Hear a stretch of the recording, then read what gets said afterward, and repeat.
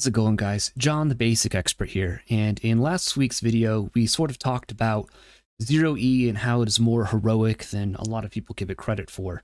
It's not this crawling through the mudcore thing. And by the way, some people would ask what mudcore is, and it's a term that has often been used by people to describe old school play.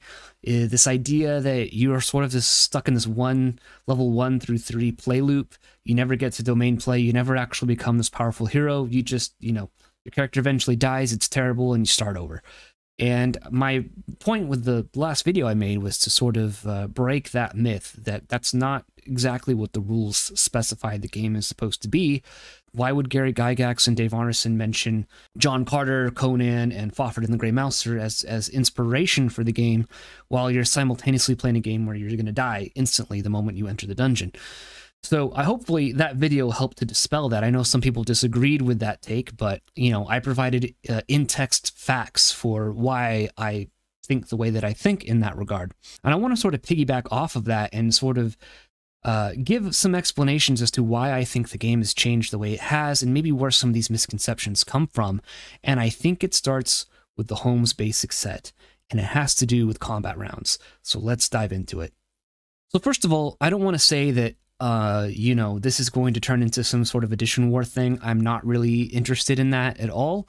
I like the Holmes basic rules. I like the nostalgia of it, the look of it. The rules are fine, they're fun, and you can have lots of fun with it, but there is this fundamental change within that book that, again, fundamentally changes the way the game is played and the way it feels, and in particular, the way combat feels. And this then translates over into whether or not this game is going to feel heroic or not. So to start, let's start by looking at the 3 little brown books, the original white box rules.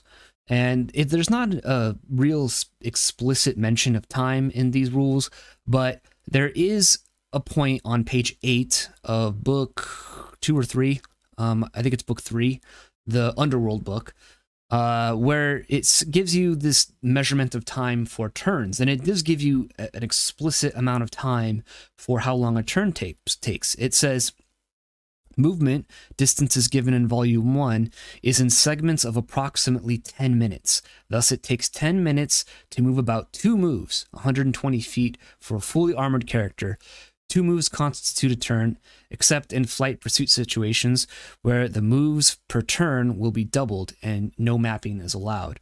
If we go to towards the bottom of page 8, it says the following: melee is fast and furious. There are 10 rounds of combat per turn. Therefore, if there's 10 rounds of combat per 1 10-minute turn, that means that each round of combat is 1 minute long in the 3 little brown books. Within OD&D 0E, combat is 1 minute long. When we look at Advanced Dungeons and Dragons, it keeps this with it because I think Gary was quite fond of that for one reason or another, and I think it has to do with the heroic nature of the game. But it says on page 61 of the DMG, it says 1 minute rounds are devised to offer the maximum of choice with a minimum of complication. This allows the DM and the players the best of both worlds. The system assumes much activity during the course of each round. Envision, if you will, a fencing, boxing, or karate match. During the course of 1 minute of such competition, there are numerous attacks which are unsuccessful, feints, maneuvering, and so forth. During a 1 minute melee round, many attacks are made, but some are mere feints, while some are blocked or parried. One or possibly several have the chance to actually score damage. For such chances, the dice are rolled, and if the to-hit number is equaled or exceeded, the attack was successful, but otherwise, it too was avoided, blocked, parried, or whatever. So while a round of combat is not a continuous series of attacks, it is neither just a single blow and counterblow affair. The opponents spar and move, seeking the opportunity to engage when an opening in the enemy's guard presents itself. So you can see that there's this big sort of abstraction going on in combat in both 0E and in Advanced Dungeons & Dragons 1st edition, where A combat round is 1 minute, and there's lots of attacks going on within that round. There's lots of parrying, feinting, blocking, and sometimes a land hits, or an attack hits. Now, what's important to take in mind here, and I want you to think about the last video I made, as far as multiple attacks and the concept of what constitutes a normal man, the man plus one, two men plus one fighting capability, and these multiple attacks that I talked about. When you overlay that over the 1 minute round, you start to see how heroic this is. As, for instance, a fighting man in 0E becomes more efficient in battle, more proven in battle, more skilled in battle, he is going to get more chances to roll the dice and therefore potentially cause damage against other normal foes, other normal men. And that's cool, that's heroic, that's how you get to that point of feeling like you're Conan the Barbarian or Fafhrd and the Grey Mouser, just cutting down the bad guys' lackeys left and right. And then once you get into someone more powerful of a heroic level, then all of a sudden, you know, then you have the single attack versus single attack. You get into what Chainmail would call fantastical combat. And I think that this is important. Both AD&D and both 0E assume this, but where did this change occur? And how does that change the game? Fundamentally change the perception of combat. Well, again, it happens in Holmes Basic. You see the following on page 9 under time and movement in dungeons. It says a fully armored man can move 120 feet per turn at a cautious walk. So actually, even the per turn movement was actually reduced in AD&D. If you caught what I read in 0E, you'll see that they can move 120 feet twice, 2 moves in 1 turn is allowed in 0E. In Holmes Basic, it is 1 move per turn instead of 2 moves per turn. Why that change was made, I don't know. Maybe people are speedrunning the dungeon too much. Each turn takes 10 minutes. Scale, time, not actual. In the character's magical universe. In the player's universe, arguments sometimes develop and a turn may take considerably longer. Each turn is 10 minutes except during combat, where there are 10 melee rounds per turn, each round lasting 10 seconds. So we can see here that we get to this point where the combat round has been reduced to lasting 10 seconds, which is a drastic change. You've snipped off 50 seconds of combat from 0E and Advanced Dungeons and Dragons. Now, I'm not sure exactly of the reason behind this. I tried to do a quick little search as to what was the design choice behind changing it from 1 minute to 10 seconds, and I don't really know what the answer is to that. If you do in the comments, please tell me below. I'm interested in learning about what your research has brought up. But I'm not really, not that I'm not interested in that, but it doesn't, it's not as important to the conversation at hand here that the metric of time used to measure a melee round was drastically reduced. And so now in 10 seconds, all of a sudden that single combat roll starts to represent a single attack. A single roll is made and a single attack is made. And it's a 1-to-1 ratio. Whereas before we saw it's a lot more abstracted. The GM, I think, the DM is tasked with describing combat as like you're parrying your blades back and forth, and he feints to the right, but you're able to block it and parry out of the way. And you try for your own attack, roll the d20, it hits. You're actually able to hit, and you slash him across the shoulder, and then the melee continues back and forth. You know, that was kind of the idea behind it. Whereas within Holmes Basic, the blue basic book, we get to the point where time is now 10 seconds, and so now that single roll has to represent a single attack made within that 10 second. I mean, you can still try and have the little back and forth, but if the character moved or any of that kind of stuff has occurred, then you get into a point where you're trying to still fit as much stuff as you're trying to fit in a 0E combat round into that, and you're realizing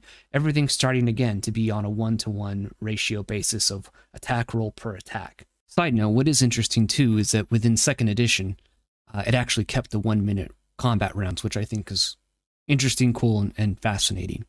But we get to the point where in modern editions, the time frame has been compressed even further into 6 seconds. And so within 6 seconds, within a 5e game, you can move and also attack. You can move, let's say, 30 feet and attack. So therefore, you're moving and then you're rolling. That one roll is a roll for a single attack with a weapon. There's no way of abstracting combat out within the 6-second time frame. I mean, you can a little bit, but not nearly as much as you can in 0E or in AD&D, where there's this far more like cinematic Errol Flynn sort of feel to combat that 5th edition just completely lacks. It's gone down to I think, in my opinion, video gamey sort of like move and attack. This 6-second round in 5e has come. It's a precursor.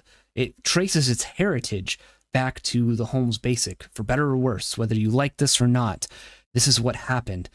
And what makes it interesting is that when you have the 10-second round, it's a lot more ridiculous to put in the fighting capability from chainmail and overlay over the top of that. You really can't do that anymore. And especially if you are playing with chainmail, and this is something I didn't get into in the last video, but let's say that you're playing with chainmail and someone is using a dagger and someone is using a polearm. That dagger is going to get like 2 or 3 attacks against the polearm user within that 1-minute round. Makes perfect sense within the 1-minute round as they are attacking. The dagger is a lot more nimble and able, like if the person with the dagger is able to get past the defenses of the polearm person, first of all, and they're able to get into close range combat, they're going to be getting many more attacks against the individual with the polearm than the person with the polearm is going to get against them.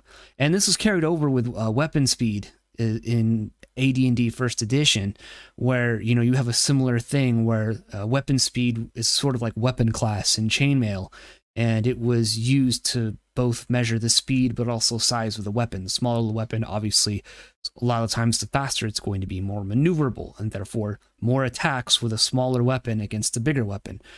If, again, you can get past the defenses of the person using the bigger weapon. Within a 1-minute round, you're able to have that. So if you're a fighting man or a cleric or even a magic user in 0E using a dagger, with the multiple attacks that you get against other foes, plus the weapon speeds that are involved, the weapon classes from chainmail, and you have, let's say, 8 attacks in a 1-minute round, that still is reasonable. That still makes sense. But in 10 seconds, I don't know about that. It's starting to get kind of silly at that point. And when you get into 6 seconds, like in 5e, it's virtually impossible. You're just doing like the prison shank, like fast stab of the little shiv into someone at that point.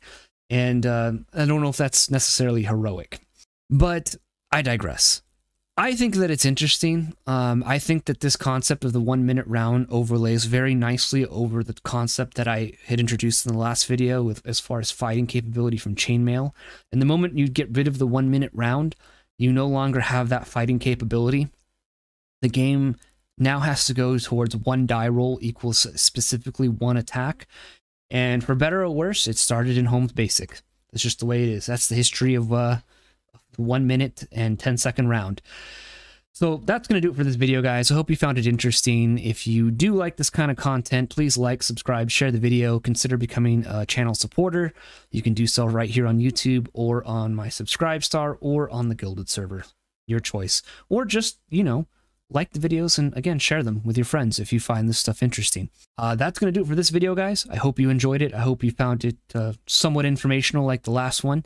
And that's going to do it for this video, guys. I will talk to you guys next time. Peace out.